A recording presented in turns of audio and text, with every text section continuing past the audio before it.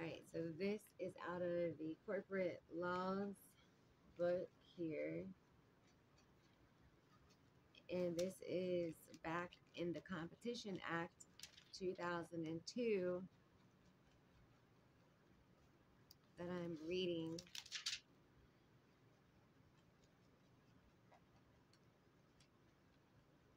Which under the Competition Act, you'll have the establishment of the appellate tribunal, which is your acting court, your appellate court, your appeals court.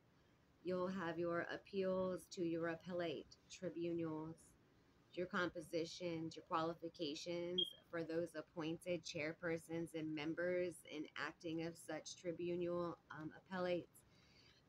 It'll talk about selection committees, the term of office of chairperson and member of appellate tribunal. It'll talk about vacancies and resignation of chairperson and members. But anyways, I want to go and just outline what the definitions of under this act for the short title, extent, and the commencement of this act, that it may be called the Competition Act of 2002. It extends to the whole of India except the state of Jammu and Kashmir, because our laws are actually coming out of India through an extension established by J&K. It shall come into force on such date as the central government of INDIA, that by notification in the official gazette appoint these definitions.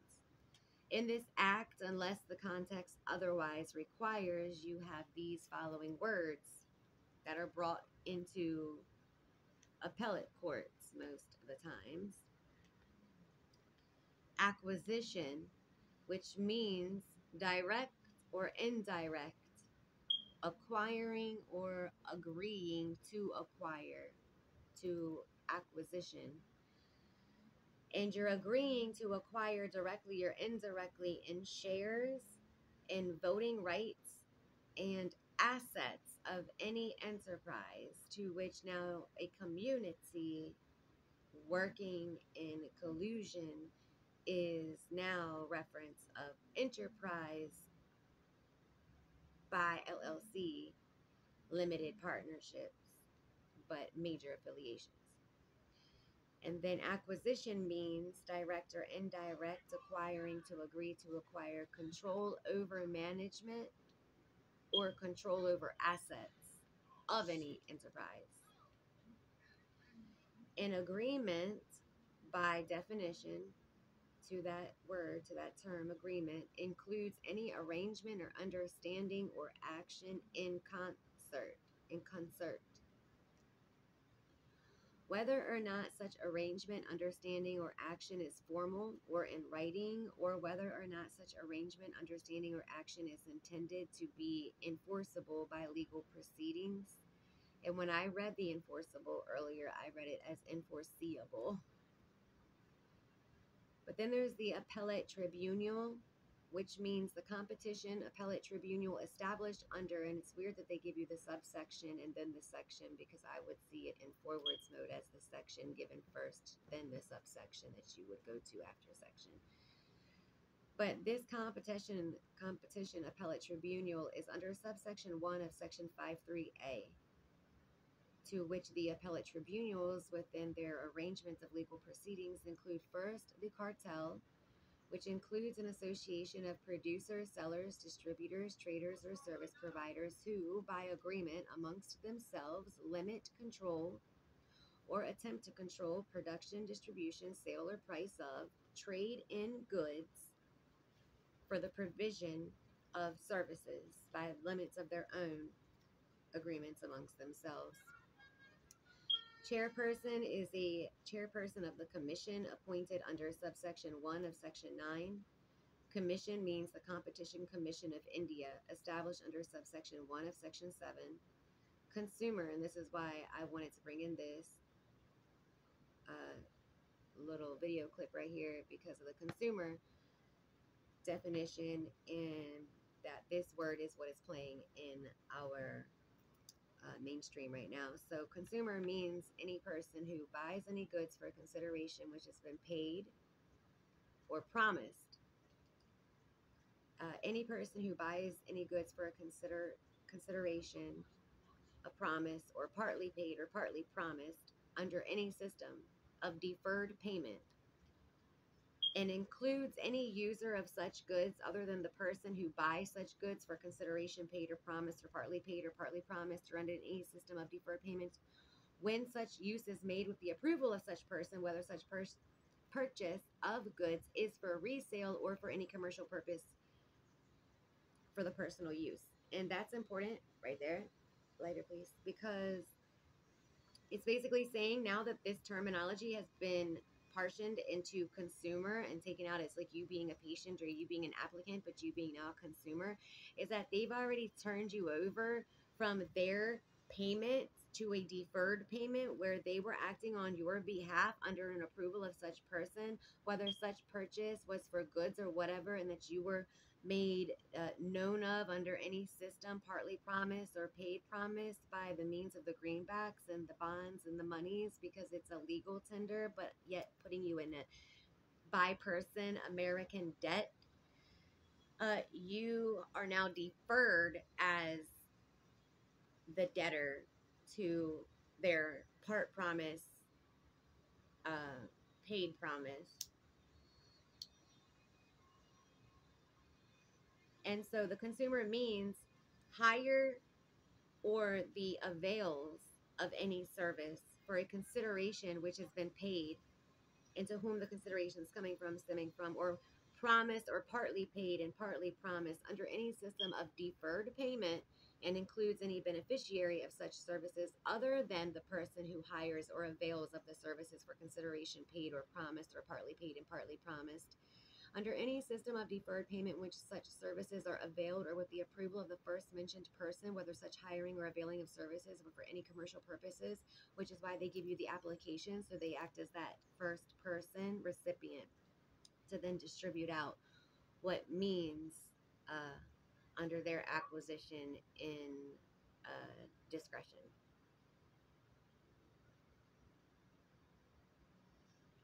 Director General means the Director General appointed under subsection 1 of section 16 and includes any additional joint, deputy, or assistant directors general appointed under that section. An enterprise means a person or a department of the government who or which is or who has been engaged in any activity relating to the production, storage, supply, distribution, acquisition, or control of articles or goods, or the provision of services of any kind, or in the investment or in the business of acquiring, holding, underwriting, or dealing with shares, debentures, or other securities of any other body corporate. So Social Security Administration would be enterprise that is then an act by the person of departmentalizing their engaging activity, that of which is relating to the production of acquiring your information and then distributing out upon either direct or indirect subsidiaries through debentures that are made on your behalf, but investments made on theirs through shares that are acquitted to your name, but you would have no quotated idea. And so the debentures or other securities of any other body corporate, either directly or through one or more of its units or divisions, which you would be the unit or the subsidiary of, whether such units or division or subsidiary is located at the same place where the enterprise is located, or at the different place or at the different places, but does not include any activity of the government relatable to the sovereign functions of the government, including all activities carried on by the departments of the central government dealing with atomic energy, currency, defense, and space.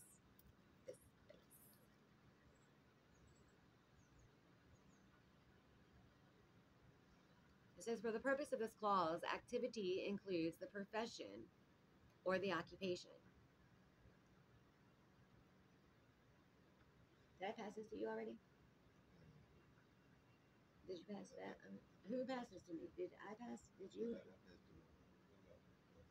I'm not sure what just happened. Sorry.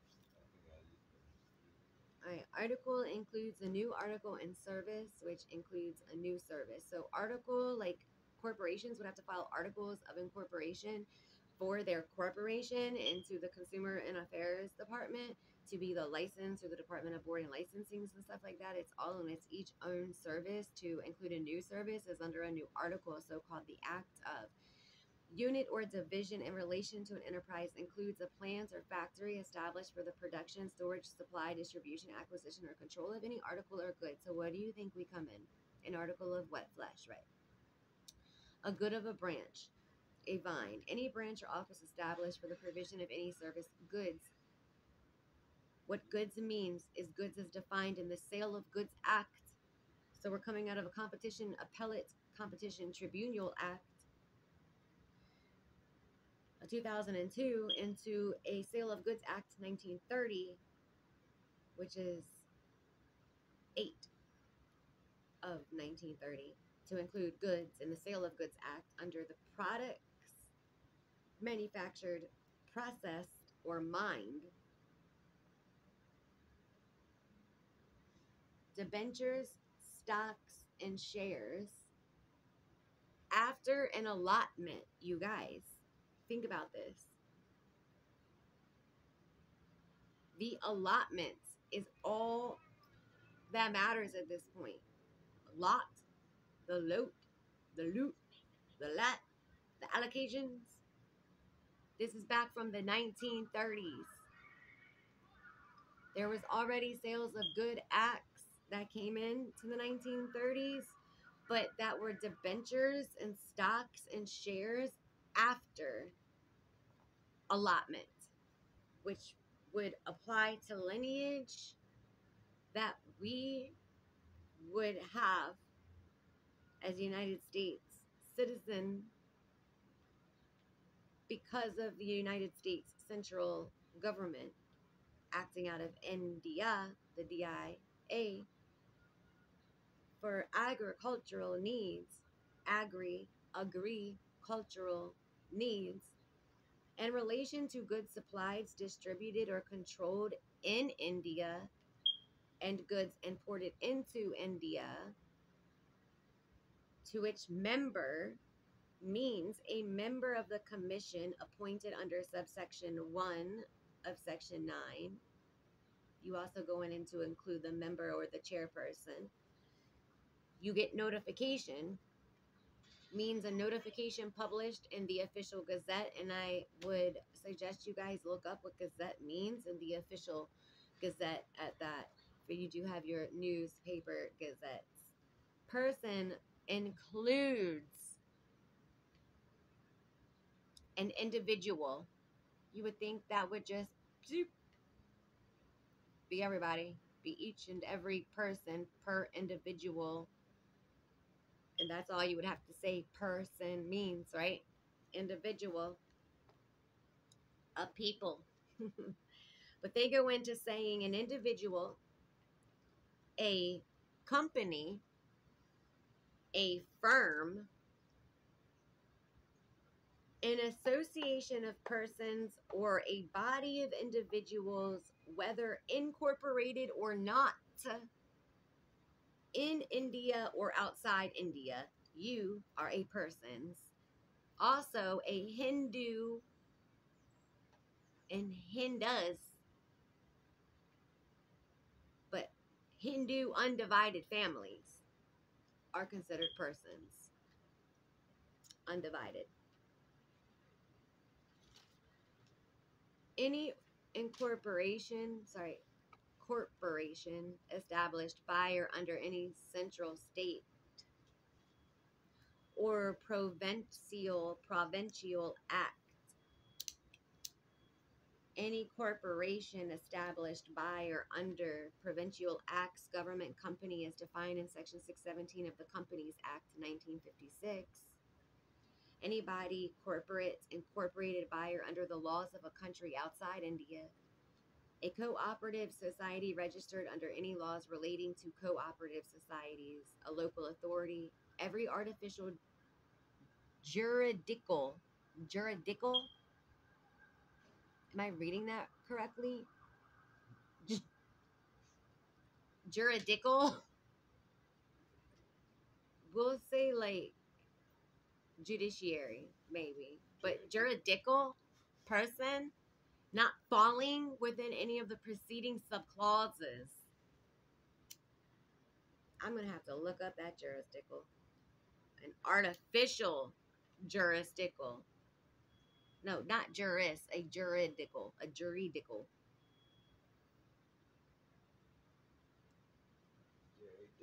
Yes. Practice includes any practice relating to the carrying on of any trade by a person or an enterprise. Prescribed means prescribed by rules made under this act.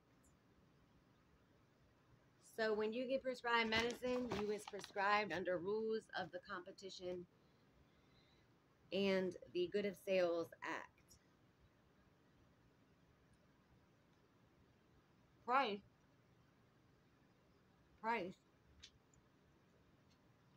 in relation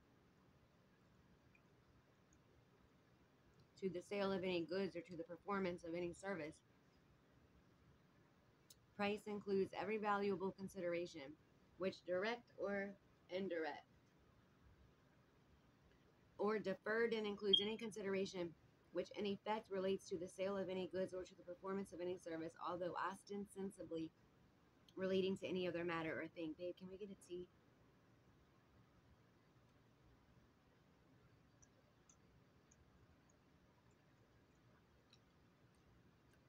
Here's an important one. Public financial institution.